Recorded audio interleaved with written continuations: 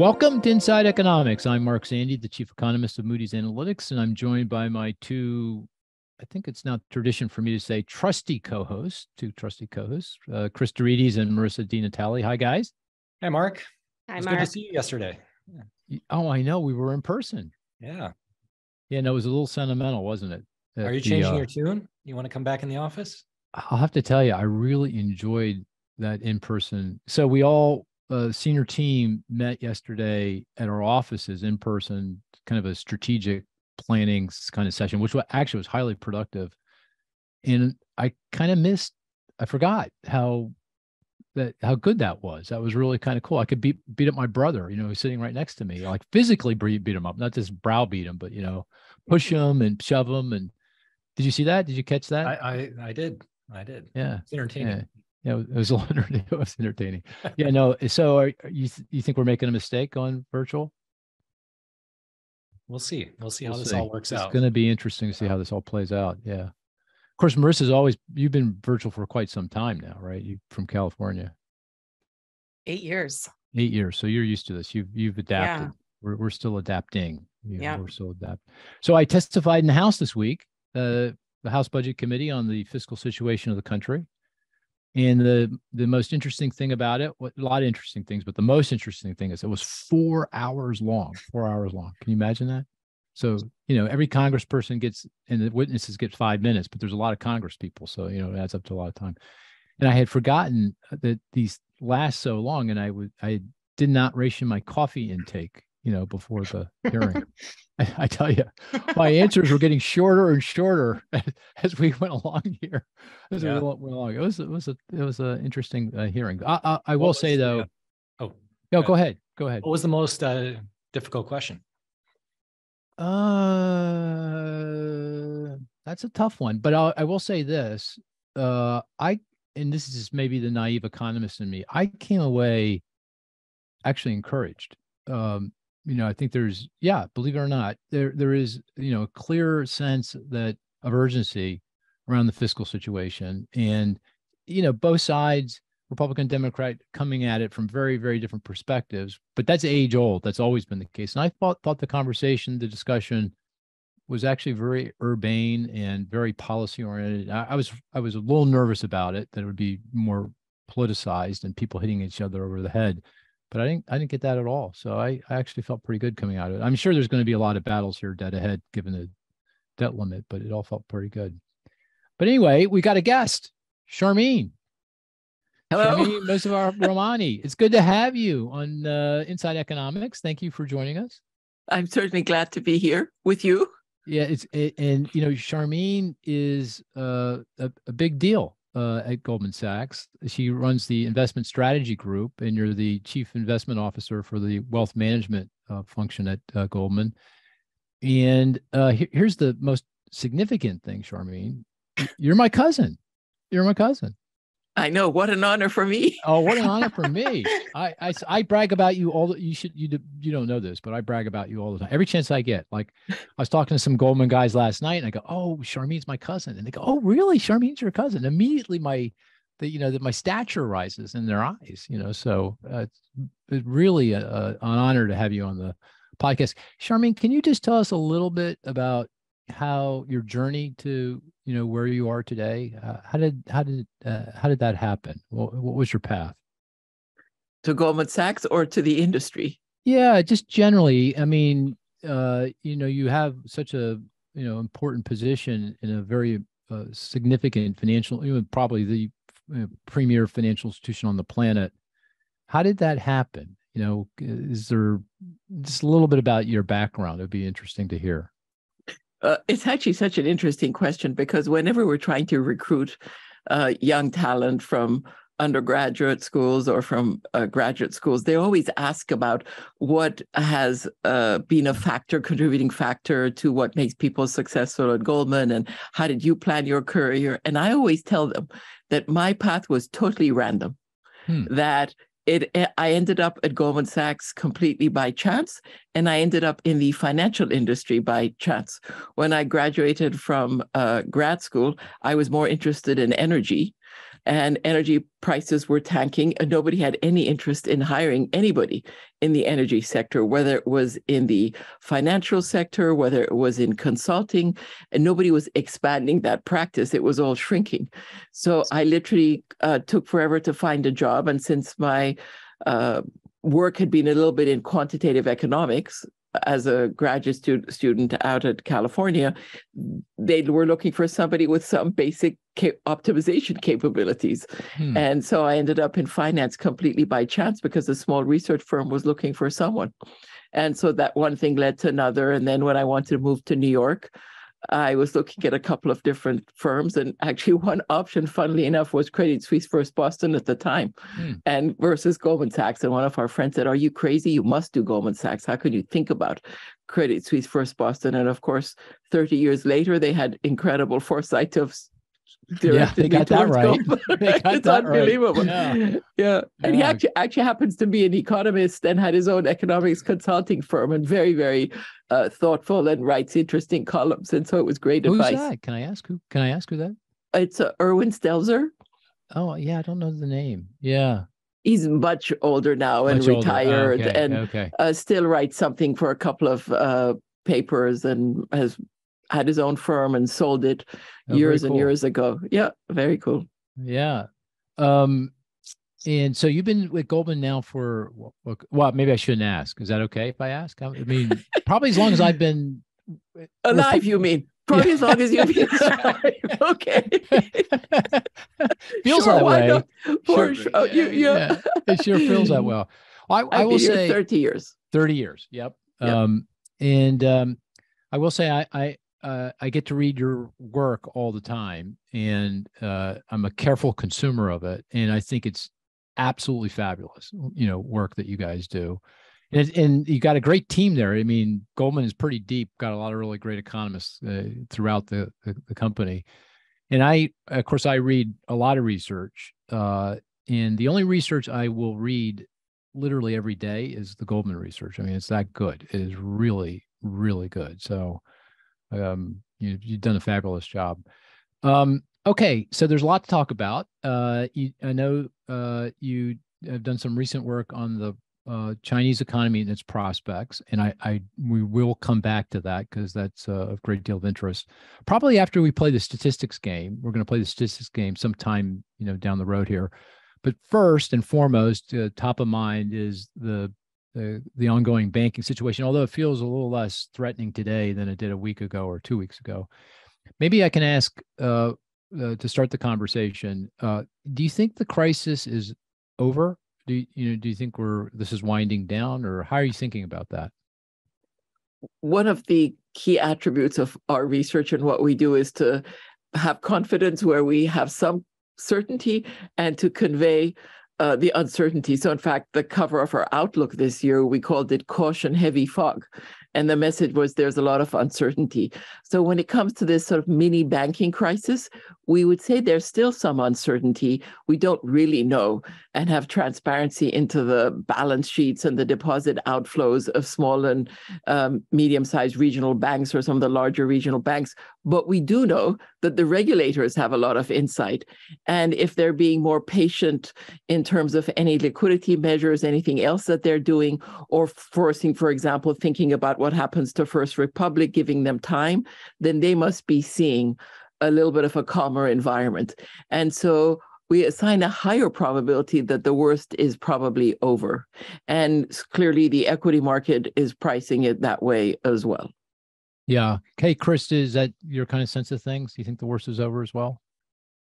Well, I'm hopeful that's the case, but Sharmin, you should know Chris is the bear among us. So, just to get that straight. Yeah, go ahead, Chris. I mean, these crises never are one and done, right? They typically have ups and downs as you're going through them. So it's possible that the worst is over, and there could be some future failures, but we can handle them.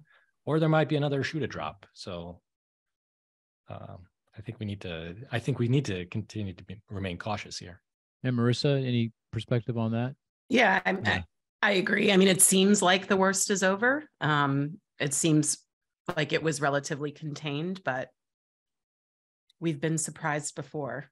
Yeah, I mean, given the policy response, given how muscular that has been, where the Treasury, Fed, FDIC have come in and said, hey, for depositors and failing institutions, they're basically at this point now saying those depositors, small, big, doesn't matter on the deposit insurance limit, they're guaranteed. Yeah. And then the bank term funding facility that the Fed established to provide liquidity to the banks so that they can borrow against their security holdings at par and then use that cash to meet their funding needs, including paying depositors.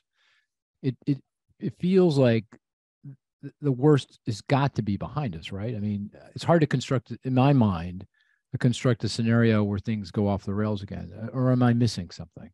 What do you think, Sharmin? Mark, there was a very interesting session yesterday at the Bentheim Center at Princeton, and Bill Dudley was the guest speaker. And the host, the director of the Bentheim Center, asked that exact same question.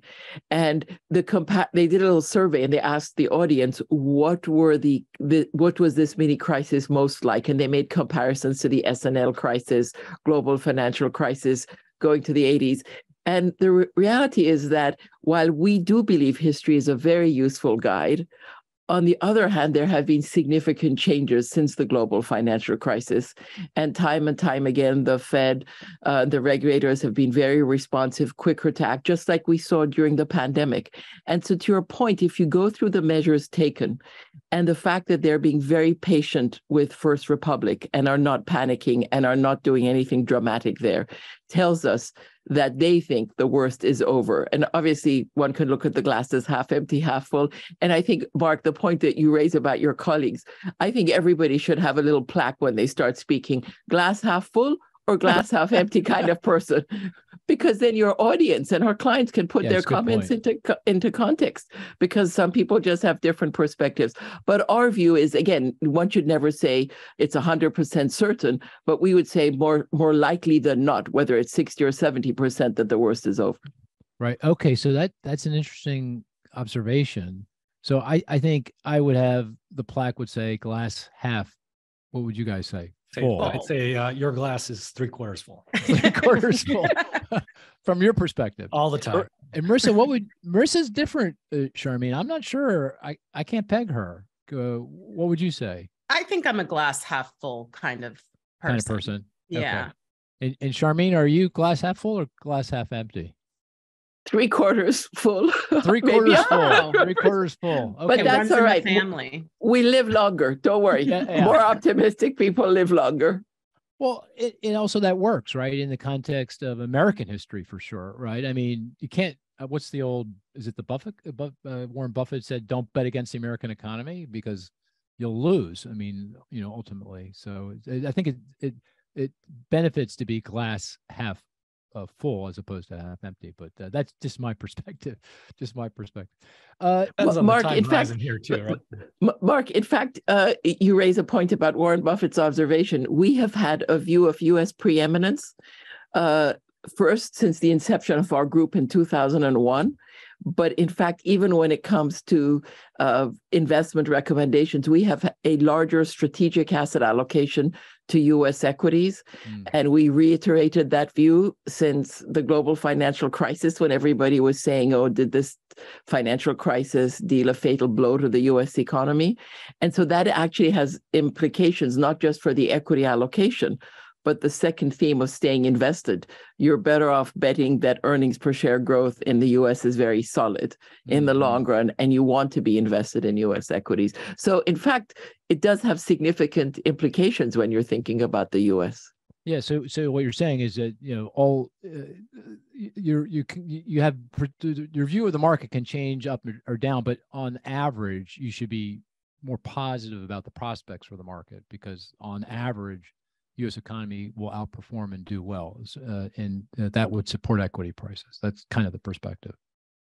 Yes, if you think exactly, if you think about GDP growth, more often the U.S. economy is growing than in recession. Yeah, right. And so that growth generates earnings per share growth, and the S&P 500 will, on average, follow that earnings growth. They might diverge short term, but eventually they converge. So the bias should be to be fully invested and not underweight U.S. equities. Yeah, see, Chris being the half glass or empty kind of guy, that's why he's so invested in crypto. You know, he says he's like deep into crypto. But anyway, so the fallout. So let's go on of the crisis. Let's go with the most likely scenario with a reasonably high probability is that the worst is over. You know, maybe there'll be another failure or two or three, probably if they are small institutions, and it won't be systemic in any way, that the system is kind of nailed down given the policy response. If that's the case, do you expect a significant or meaningful fallout of the crisis on economic growth and activity? Is this going to be a headwind to economic growth? At the margin, one could say lending standards have tightened, credit availability has been reduced, whether it's in the public markets with widening credit spreads or from bank lending. So at the margin, it will have some impact. The question is, what will that impact be? And there's a range out there. Some people at 2/10, 3/10.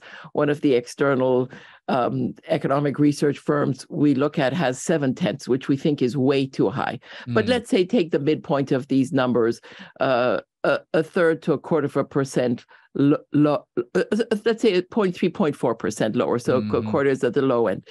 But then on the other hand, if you think about it, since that last Friday, so if you look at data since Thursday, financial conditions as measured by the S&P, as measured by interest rates, as measured, in fact, by the dollar, have all eased a little bit. So the dollar is a little bit cheaper, the S&Ps a little bit higher, in 10-year rates are a little bit lower. People are more and more convinced that we're nearing the end of the Fed tightening cycle. So that's going to be also a stabilization. And overall, you look at the returns in the equity market and the bond market, and they've been pretty attractive. So when you look at that in its entirety, growth will be a little bit slower than if we hadn't had the Silicon Valley and Signature Bank episodes. But we think that'll go by and it'll be a little bit slower. And there's enough uncertainty around the growth number and the recession probabilities that'll be so hard to discern that 2/10, 3/10, 4/10. Like it's sort of a little bit of false precision when we actually are not exactly sure what are the odds of a recession, how quickly will inflation come down. So our view is that it'll be something, but hard to know exactly what. Yeah, of course, that's kind of our perspective, right? I mean, what are we're estimating down 3/4%. This is a year over year real GDP growth, Q4 of 2022 through the Q4 of 2023, that these events that have unfolded here in the banking system will shave a 3/4% off growth. And so instead of growing, I don't know, I'm making up the number a little bit, 1.5%, we're going to grow 1.1%, something like that. Is that right, Chris? Yes. Yeah. Our forecast was, I think it was 1.5, and now it's 1.3%. Right. One thing I have noticed that makes me feel even more confident that the fallout isn't going to be as great is the decline in mortgage rates. Have you noticed that? I mean, the 30-year fixed rate mortgage was, I think it was over 7% before this mess. And now feels like we're closer to 6%. Is that right? I think that's right. Yeah. I thought we were still around 6.5. But... Well, I'm looking at the mortgage so daily, you know, the daily numbers, and they've been hovering around 6% in the last couple of days. So that would go a long way to ameliorating some of the fallout from the. Although, yeah, I agree. Although I think we have to be careful when we look at any of these rates in terms of the availability, right? The rate might be good low, point, right? But in the tightening, maybe through the qualifications, right? So you just have fewer people able to get a loan, right? And you have the credit tightening through that avenue, even though it's a bit cheaper, perhaps, for those who actually do qualify. Yeah, good point. Hey, Sharmin, so monetary policy. So what do you think this means for the Federal Reserve and future rate increases? I don't know. I can't quite remember. Do you have a perspective on how many more rate hikes are dead ahead, or any rate hikes dead ahead? We started the year with a target of 5 to 5.25. And we haven't changed that.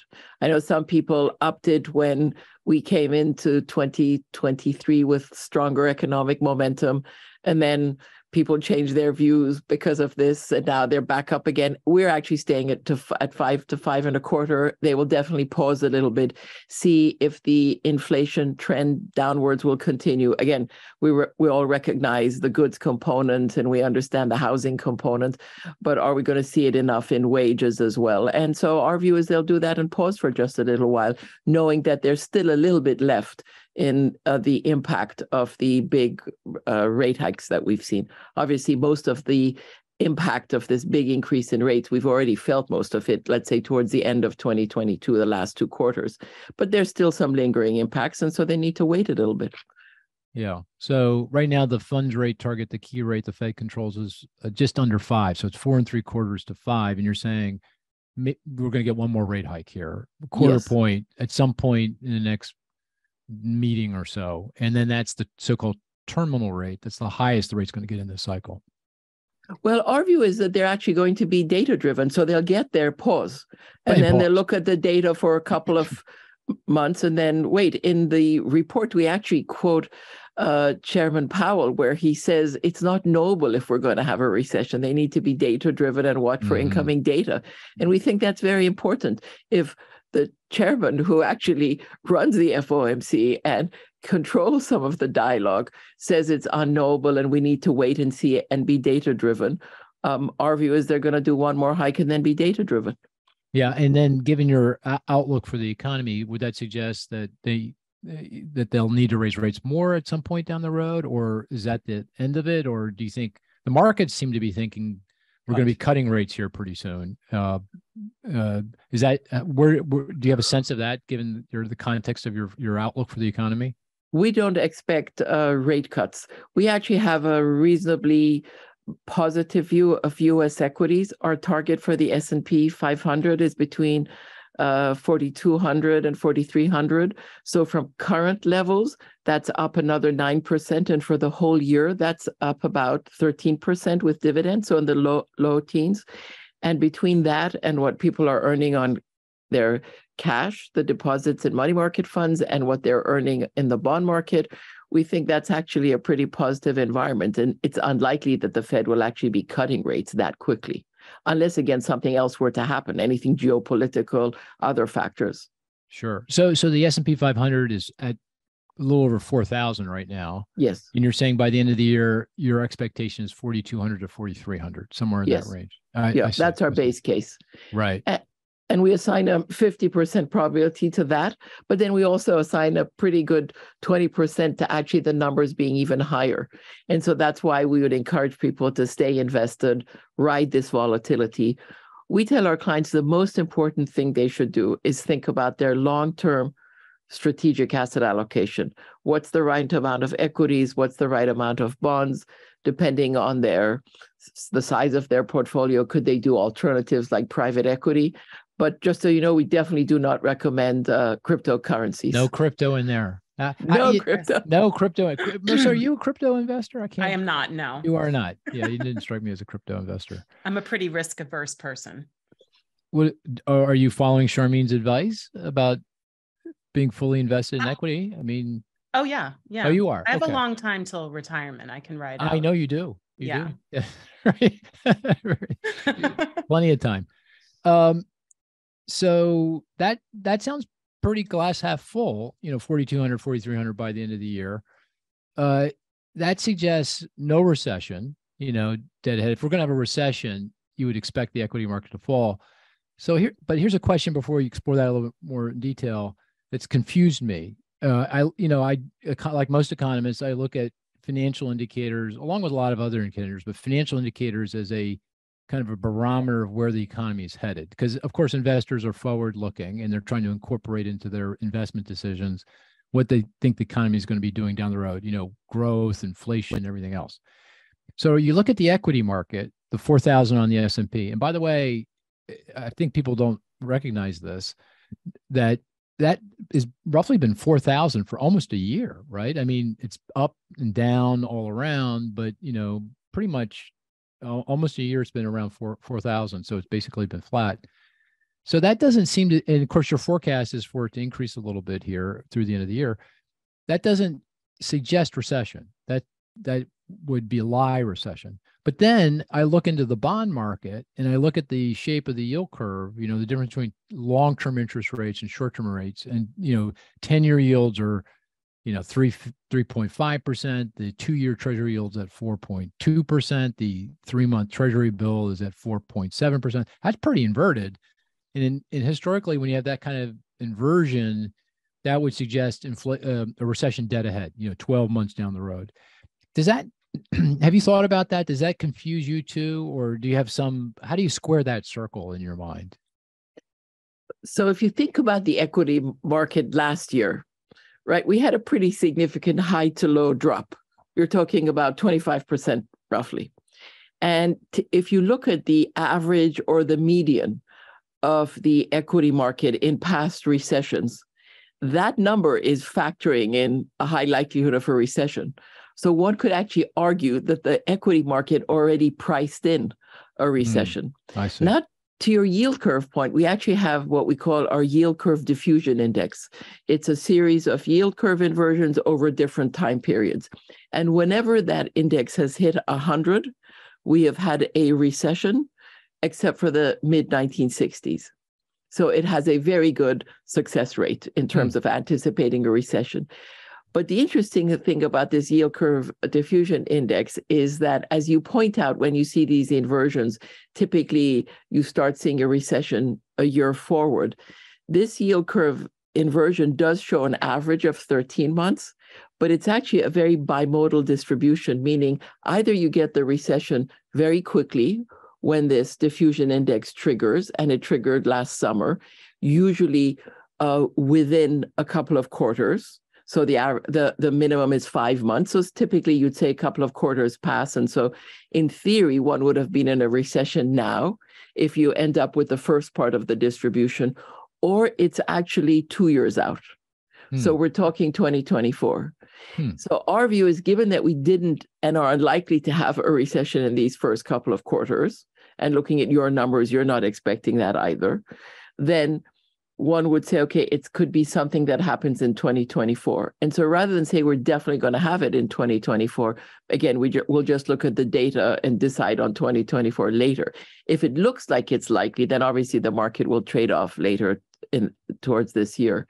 Now, people will say, well, because of everything going on in the economy, are we going to have a decrease in earnings? And certainly earnings expectations have been trending downwards. Earnings forecasts have actually come down around 10, 11%. So again, without a recession around the corner, the market has already adjusted somewhat even on the earnings side. And so our view is that it's possible that the market's already priced a fair amount of negative news. And unless a recession is imminent, then that allows for some upside, but maybe there's a recession to be seen in 2024, but we can decide on that later. Oh, interesting. Can I ask, because I am an economist and I like to go into the weeds a little bit. I had not heard about I've not seen or read about your yield curve diffusion index. Can you explain that in a little bit more detail? What is that exactly? Or I'm not taking anything proprietary. So I'll definitely send it to you, but It's a series of indexes over weekly, monthly, 3-month data, and it's a series of different points on the curve. So I'll definitely send it to you. Okay, very good. So what you're saying is we dodged a bullet, a near-term bullet. I mean, if you look at the decline in the equity market back in early 2021, you look at your yield curve diffusion index, those two things would have suggested maybe a recession is imminent. That has not happened. 2022. Yes. So that's not happened. But based on these historical relationships, there's another bullet coming in 2024, and so potentially we could have a recession in 2024. It's not outside the realm of it's a scenario with a reasonable probability that we could. Yes. I see. Yes. Okay. Very good. So let me ask. I'm going to ask Cris and then Marisa. Going back to my question to Sharmin about squaring the equity market with the yield curve, how do you square those two things? Oh, I'll throw one more thing into the mix, just to make it even more complex. if you look at corporate bond spreads, they've risen a little bit. That's the difference between the yield on corporate bonds and risk-free treasuries. And that difference, that spread, reflects investors' concerns or not about credit risk, that the business isn't going to be able to pay back on the bond in a timely way. And so when that spread widens, that's investors saying, hey, I think these businesses are going to have problems selling whatever they produce. Profits are going to come under pressure, cash flow, and I may not get my money on time. Those spreads have been, they've widened a little bit in the banking situation crisis, but they remain very narrow, thin by broad historical standards. So you got those three data points coming out of the financial system. Chris, how do you square those things? Well, high yield spreads have gapped out, right? No, they're still very low by historical standards. Okay, yeah, they're not screaming recession, but they are elevated, right? Well, that's a fact. Chris is definitely a glass all empty kind of person. Just keeping it real. It has widened, but it is definitely not so wide that you would think it's really attractive and worthy of getting invested in high yield. We monitor these markets, and you would say, yes, it's widened, but not that much to make it a particularly attractive investment opportunity. So I just think it's good to put some parameters around, oh, yes, it's widened. I am so happy Sharmin is on my side. That's all I'm saying. Yeah, on my side. So, but Chris, how do you square that seeming circle in your mind? Because Chris does think there's a very high probability of recession, here in the next 12 to 18 months. Yes, although I would agree further out, right? So 2020, end of 2023, early 2024, not in the immediate quarter or two, right? We still have a lot of strength here. So how do I square this? Well, I think the bond market's right and the equity market's wrong. Right? So does that mean the equity market doesn't fit my narrative again? It's going to. What's that? We're going to see equity. You think if we're going to have a recession, do we get another leg down in equity prices? And then we just haven't gotten there yet. Yes, there's a lot of volatility, as you mentioned. Earnings may be marked down, but then, as you said, the stock market hasn't really moved. So that you have some PE expansion that's going on there. So obviously, people are making different bets here, and they're betting that we squeak through. But the equity market, we know, can be quite volatile. Is not a great predictor of recessions. Yeah. So I would tend to follow more the bond market, and there the signal does seem much more pessimistic in terms of the probabilities. The yield curve. The yield curve. That's right. Yeah. That's right. Marisa, do you have a view on this? How would you? No offense, Sharmin, but I kind of ignore the equity market when it comes to recession and any sign about the actual economy. I mean, we've seen they can be very divorced, right? Historically, just what's going on in the real economy and what's going on in equity markets. So yes, it's maybe telling us something, particularly in certain segments of it, but I would agree. I would tend to look more at the bond market and other real economic indicators. I'll say we always talk about our probabilities of recession on this podcast. And I think I'm still around 50, but with a bias to the upside, maybe closer to 55%. But that's over the next 12 months. I don't see a recession this year, but I do agree that there's probably an elevated risk of recession in 2024. I think that if we see a recession in the next couple of years, it'll be next year. It's interesting. You say that you don't really think the stock market has any sort of predictive or any significant predictive power in terms of what might be happening. But again, think about it. The financial conditions tightened way ahead of the Fed raising rates and the bond market following, and the equity market actually led that. So the equity market was actually, in this particular example that we're talking about, a leading indicator in terms of the slowdown in the economy and the risks of inflation and the Fed having to tighten. So I think it is true that lots of times the equity market has predicted a recession and it hasn't happened. That's true of bonds. That's true of credit spreads. But on the other hand, you would say we already had this huge downdraft. And so that already indicated something significant. And it's not as if we're well above the levels at the beginning of last year. So I think that's one thing to think about. The other thing is if we, for example, do not have a recession this year, the biggest impact of the Fed tightening would have abated. So the question becomes, what will actually trigger a recession further down? And if you have enough earnings, and we're not thinking earnings are going to be double digit. We have modest mid-single digit earnings growth. The market has maybe low single digit earnings growth. But if you actually have an economy growing and you have global growth at 2 to 3%, then your S&P 500 companies will generate reasonable earnings. And then in that case, what will actually trigger a recession in 2024? So again, even though our yield curve diffusion index indicates that, one could say if one can get out of this, and you do see wages coming down slowly, then what would trigger a recession in 2024? I think that's why we don't say it's highly likely. It so happens the range we have in our report, and we stuck to that, is 45 to 55%. For all your listeners, Mark, if they would like to look at the report, is actually on Goldman's website, and you're quoted in there. There's your number that you had at the beginning of the year. We have it in there. So for anybody who'd like to look at it and see our rationale. And I think I'm right in the middle of your range at 50%. You're exactly. 45, yeah, exactly. And I would point out, going back to the equity market as a predictor of recession, it is very much the case that, and it's the old economist quip, the stock market has predicted 9 of the last 5 recessions for sure.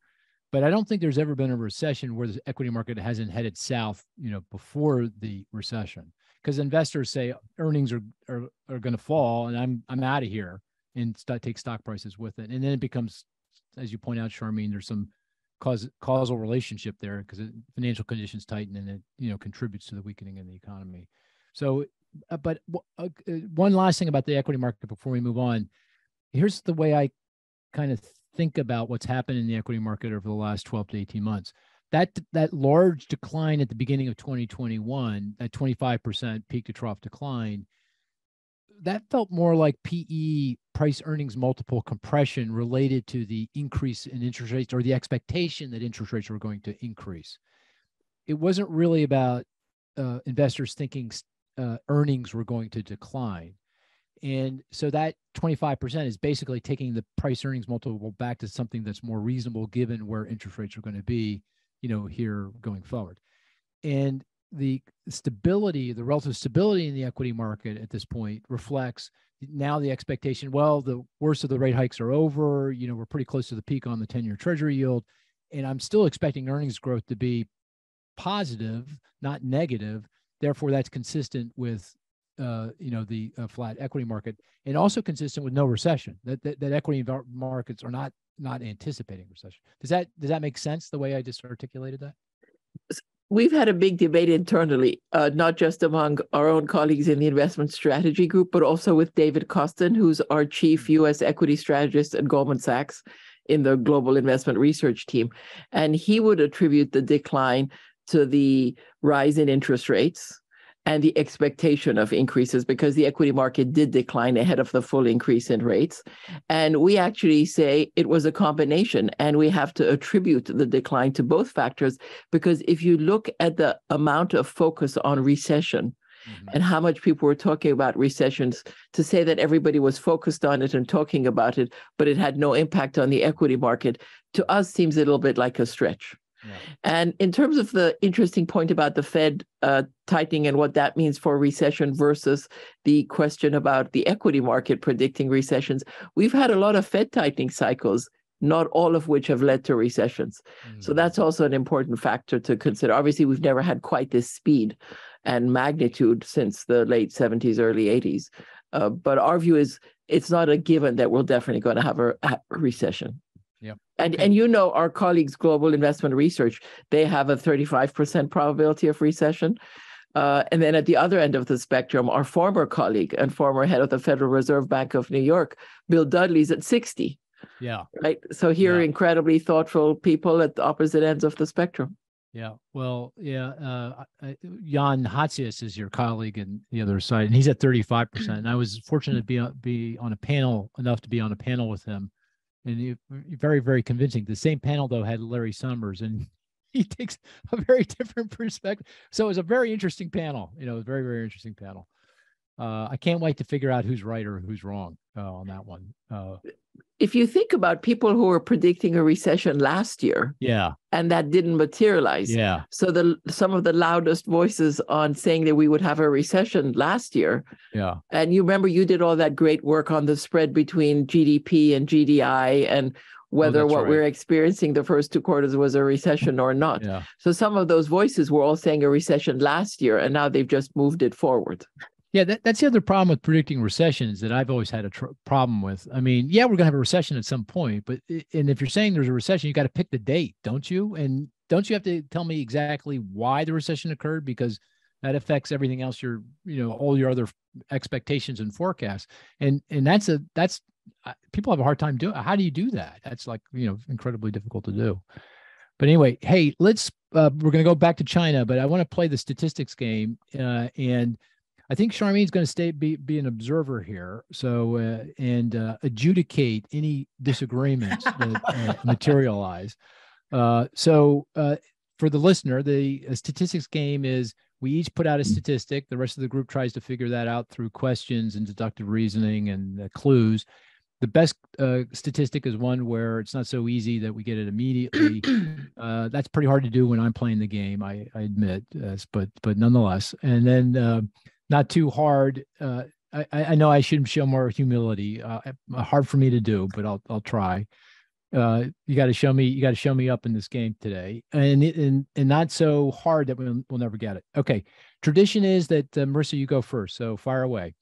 Okay. You already stole my original statistic. I know. I'm sorry about that. In the preamble leading up to the podcast, so I had to scramble for another one. By the way, mention that statistic though, because it's an important one. Yeah, I was going to use 3.6%, which is the 1 year ahead inflation expectation out of the University of Michigan survey that came out this morning. So that is the lowest consumer inflation expectation we've had since April of 2021. Yeah, pretty good. And it's been on a pretty good downward trajectory, and it's down from almost 5.5%, which is where it peaked in the middle of the summer of 2022. So good news, not too far off from what where we think year ago inflation will be at the end of this year. We think it'll be just north of 3%. So encouraging that consumers are expecting lower prices, and that seems to be getting better month after month. Yeah. Do you have a backup statistic? I do. Okay. Fire away. Okay. So my backup statistic is 83.2. 83.2. Is it a survey-based measure? Is that from a survey? Yeah. Oh boy. Oh, so that pause. That's like a scary pause. What does that mean? Either it is or is it a government statistic? No. Okay, it's from a private. It's a private survey. Is it not? Is it from the University of Michigan? No. Conference board? Nope. No. Okay. It came out this week. It did. Yep. Okay. Is it related to manufacturing activity? No.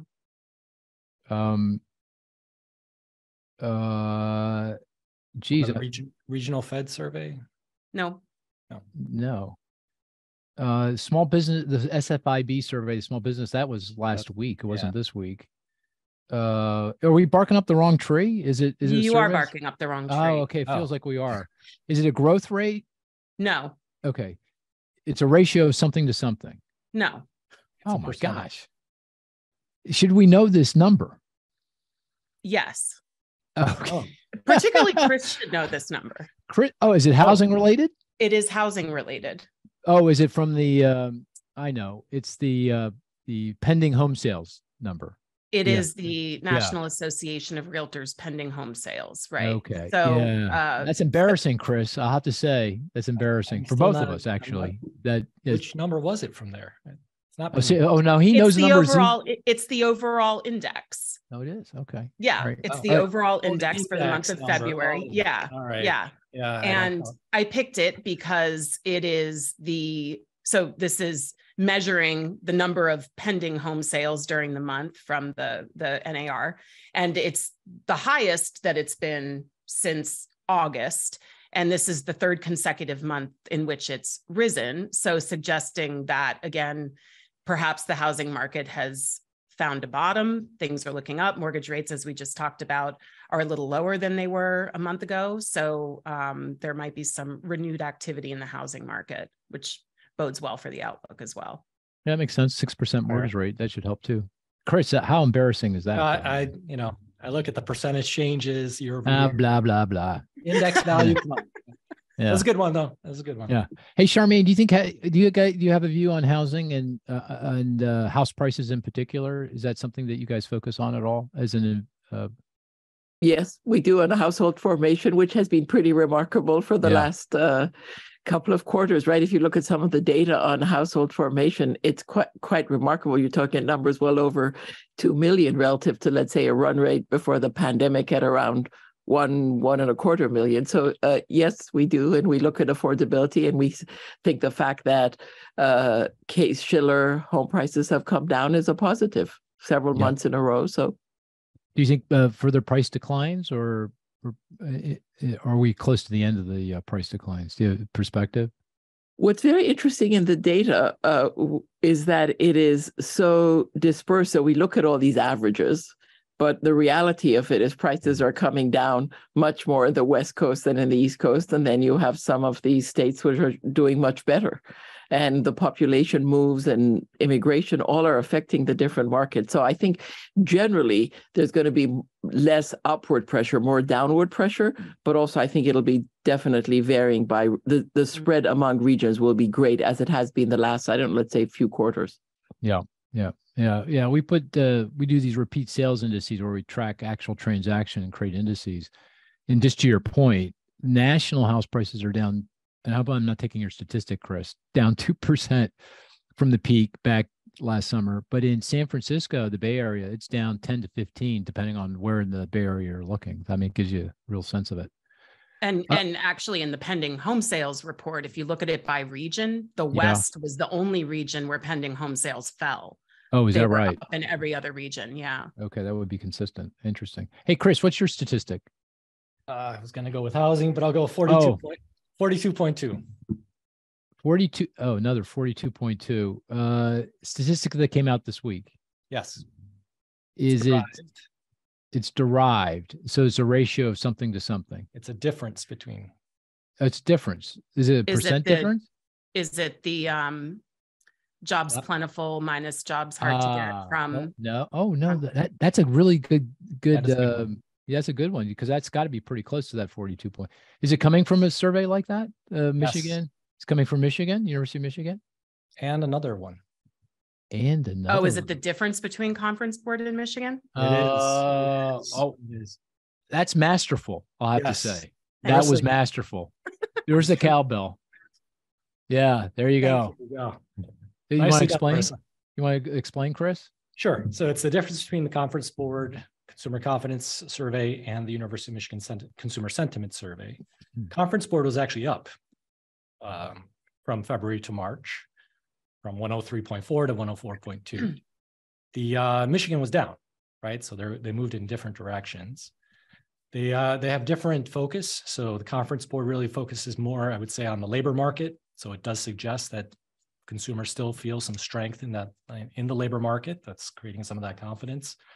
University of Michigan tends to focus on stock market, gas prices, more pocketbook issues. So there's some weakness there. The difference is interesting just because historically, when these two measures have diverged, we have had recessions, right? So it's not at the largest differential, but it's quite elevated.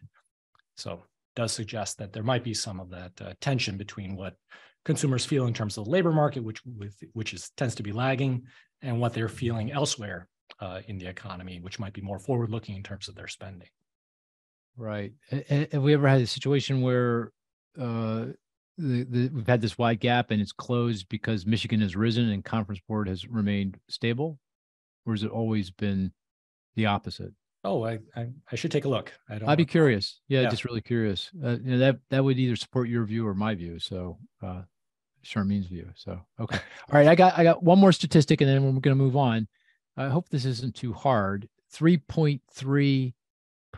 That's Moody's Analytics House Price Index year-over-year growth rate. No. Well, maybe. It I don't is. know. Wow, you said that with a lot of confidence. Is it really? Okay, Yeah, but that's not 3.3. Is it really? February to February. Yeah. Charmin, did you see how proud he was of coming up Yes, with that answer? yeah. He was so proud. And I'm sitting here saying, no, that's not the one. That's not the one I was thinking of. That's funny.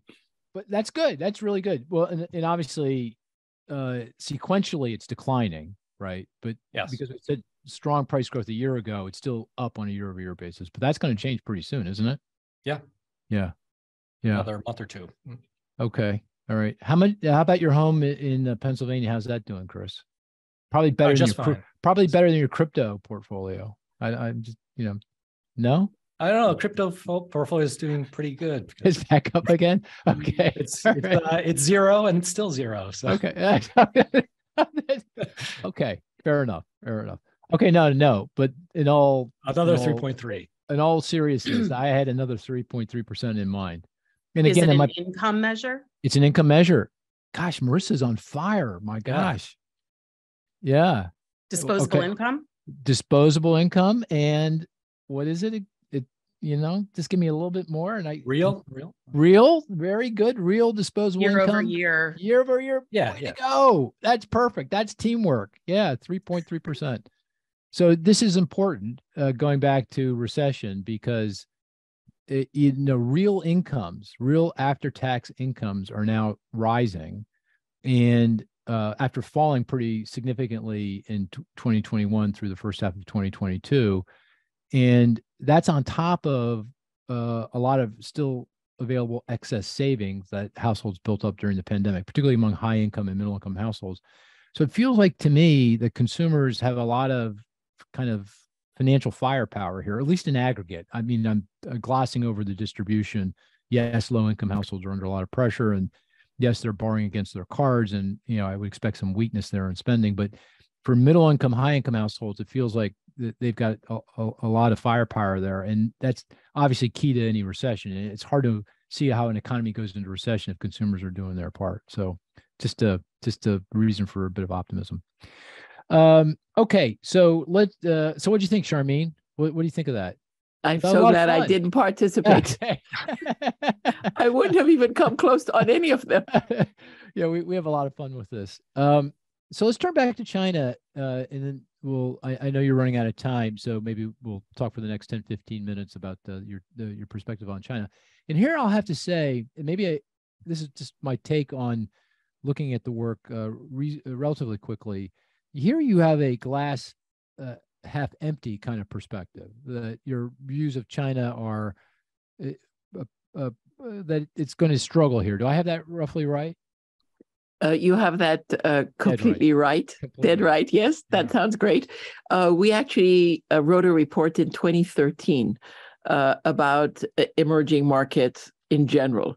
And we said emerging markets when the tide goes out, referring to the Warren Buffett expression and saying that basically the tide has gone out on emerging markets. They have major structural fault lines, and they didn't deal with them when they had their Goldilocks periods after China joined the WTO. So let's say from 03, 04, 05, et cetera, over that window. And then we did a report on China in early 2016. We published it, and we said, walled in, China's great dilemma. And the message there was that China has no great options in terms of, do they increase debt to maintain growth? What do they do in the property sector? How can they boost consumption? What do they do with their state-owned enterprises? Do they actually follow through on reforms? And that all of these measures would slow down growth. And would they be willing to make the short-term trade-off for the long term? So even though people say China is very focused on the long term, actually it seems that they, over this window, they wanted to avoid the slowdown short term. And we then decided that we should update that report that was published at the beginning of 2016, because our view was actually that the outlook was worse than when we published that report, and that people were underestimating the significant headwinds that China faces. And so we wrote this report, Middle Kingdom, Middle Income, that China will not become a high-income country and that they face significant headwinds, everything from demographics to too much debt, to stalled reforms, to too much investment in property and infrastructure, which will result in rising debt and defaults, which means then the central government will have to absorb this, to obviously very significant geopolitical headwinds. And people really underestimate the structural issues, labor productivity. As a very good example, people think it's an incredibly productive labor force.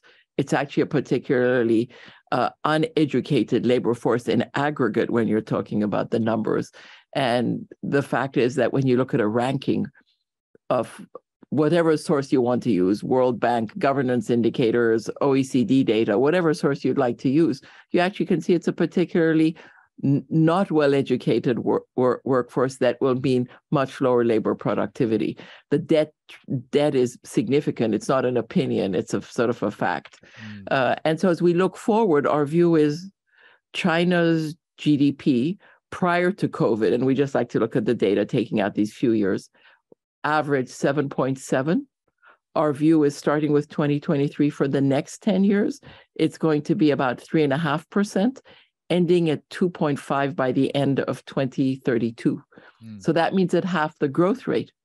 So investors need to think about what that means in terms of growth and earnings per share growth.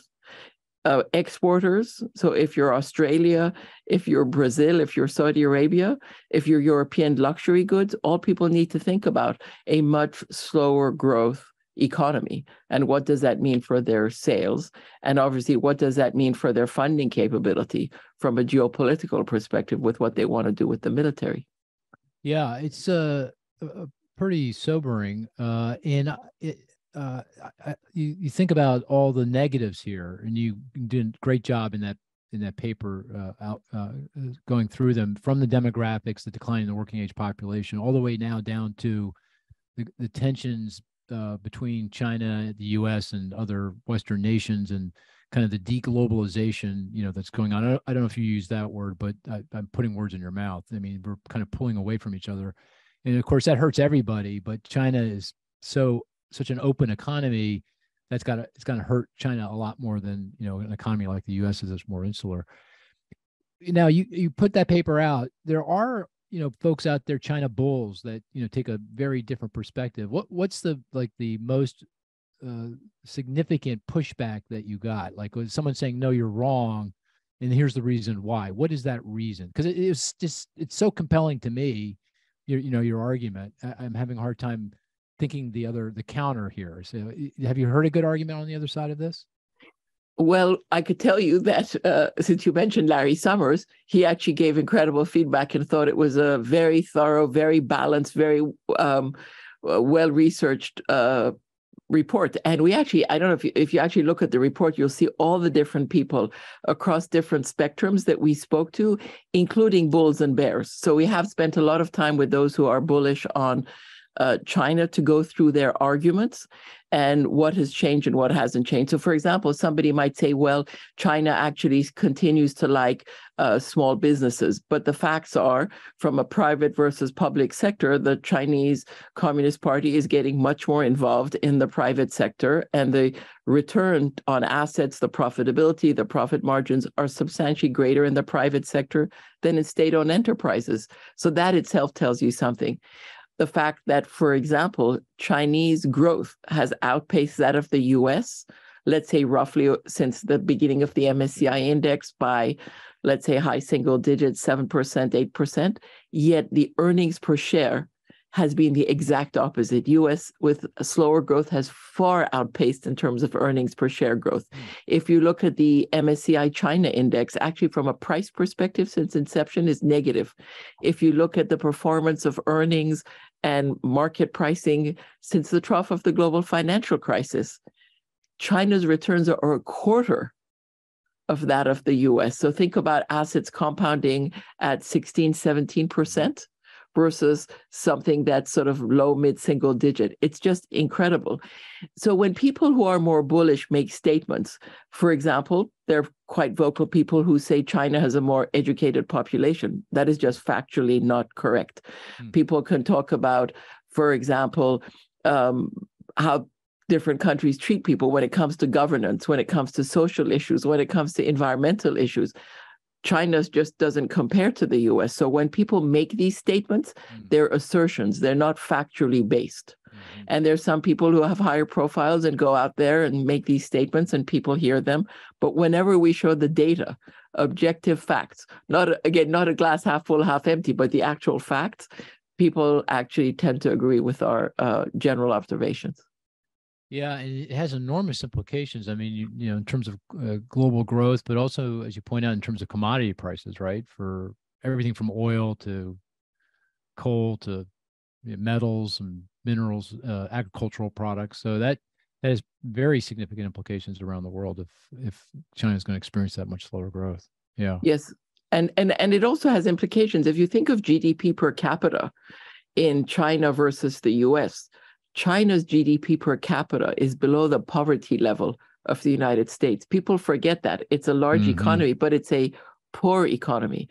And so they need continued growth. And if they're achieving growth at these lower levels, what does that mean in terms of their ability to fund education, to fund Social Security, to do things that would enable them to actually become a high-income country? And it's just, they're in this trap. That's why we said walled in. They have no great options. We said that in 2016, and now they have even less, with a much greater focus on military expansion, which again crowds out other investments.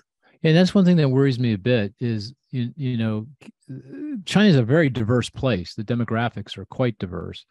And you can kind of manage that diversity in thought, in culture, when things are going well, when your economy is growing quickly, when your incomes are rising, when wealth is increasing and people are getting homes and didn't have homes before. But that's a lot more difficult to manage, you know, when your economy is struggling for an extended period of time, especially in a this is increasingly, China feels certainly less democratic. You know, can debate to what degree, but it is certainly less democratic today than it was, you know, 10 years ago or maybe even 20 years ago. It's hard for people to find an outlet to express their frustration and to change things. And that even adds to it. So the concern is, you know, what does it mean for kind of the internal stability of the country, but also what it means in terms of their geopolitical perspective. You know, this goes to the China, Taiwan kind of issue, because as we've seen around the world, and the most obvious case study here is Russia and Putin. The leadership will use external threats as a way to kind of try to manage, you know, their internal populations and the stresses in their internal population. Is that something that you think is a scenario, a reasonable scenario to consider, or is that something that you feel like that might be an issue here as well? Obviously, geopolitics is not our expertise. So we talk to people who are much more knowledgeable than we are. And we actually have a lot of information in the report on the headwind from a geopolitical perspective. And we actually outline all the different national security strategies that different countries have put forth. There's a great exhibit in the report where we take the US and its allies in terms of these issues. So it would be obviously US, it's Canada, it's Australia, it's Japan, it's all of Europe, etc. And then we take Russia and China. And we say, look at the aggregate GDP of those countries relative to Russia and China together. And it's about a third. Then you look at GDP per capita, and it's about a quarter. Then you look at top universities, you look at Nobel laureates, and it's substantially less. So on the forward, when you're talking about productivity, when you're talking about innovation, et cetera. And so when you look at that combination, you would say, why would actually these two countries choose to divide the world and become so hostile towards the West in some ways? And why is that economically reasonable? And from our perspective, it is not a economically rational decision. And we try to emphasize that, because at the end of the day, if ideology is dominating the economy, then it's not relevant. There's actually a great exhibit. We think it really conveys the image so well.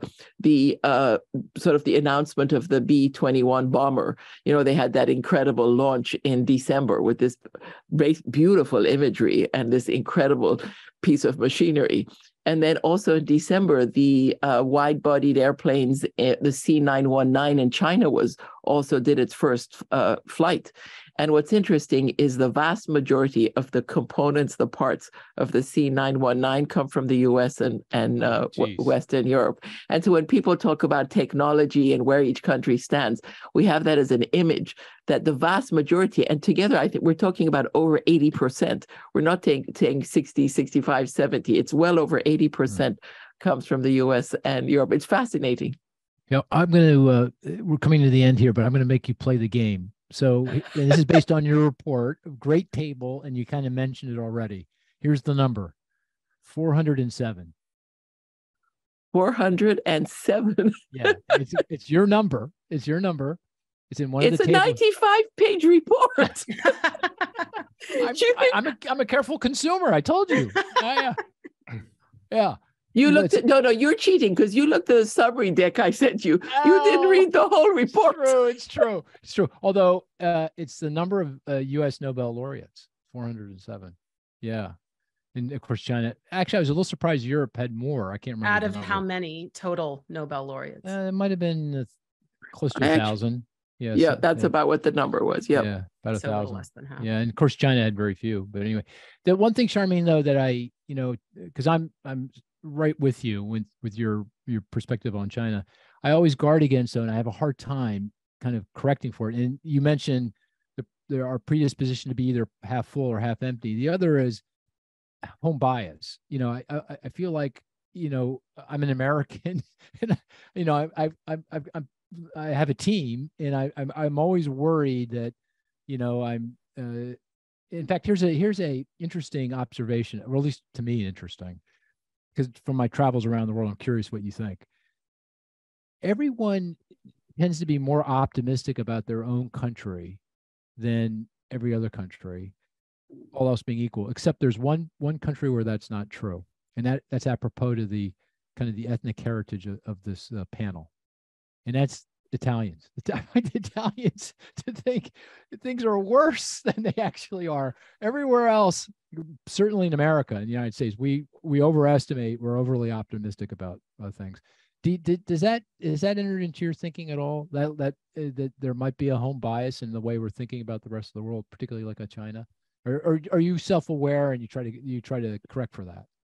The group is very, very international. So if you look at the list of people who actually are involved in writing the report with me, our team, we have Brazilian, we have Chinese meaning People's Republic of China Chinese, not American Chinese, who are based either in the US, in Europe, or actually in Hong Kong.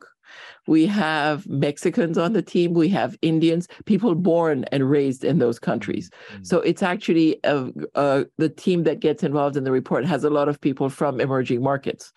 And so when you look at it, I don't think there's any home bias, even though people have asked us, are you US centric? Just because we emphasize US preeminence. But again, look at the market returns, right? Look at the role of the dollar. I mean, just you look at all these factors, it's hard to argue against it, even though there are people who do that. Yeah, makes sense. Well, I want to thank you, Sharmin, for spending the time with us. I know your time is a great value, and really do appreciate it. And I'm going to keep plugging you. You're my cousin. I'm going to hug you hard. We love that. We love that. We love that. Thank you. Yeah, it really was great fun. This was great fun. Thank you. Thank you. And dear listener, we will be back to you next week. Take care now.